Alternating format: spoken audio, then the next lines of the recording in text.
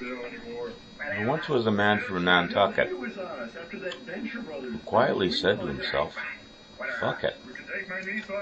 I feel that way a lot myself. Sometimes I say fuck it because I'm just bored. Sometimes because I'm angry. Sometimes because I'm lazy. Sometimes because I'm agitated. I can't argue that I say fuck it a lot, but I say it enough. It makes sense sometimes.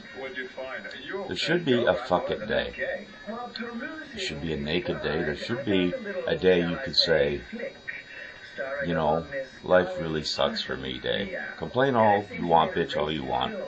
We should have functional holidays. I'm not saying that like Christmas doesn't serve a function, but I don't know. It's a bit cold and distant. A lot of suicides. I'd rather have a fucking day, naked day, and a freaking it sucks to be you day. Or sucks to be me.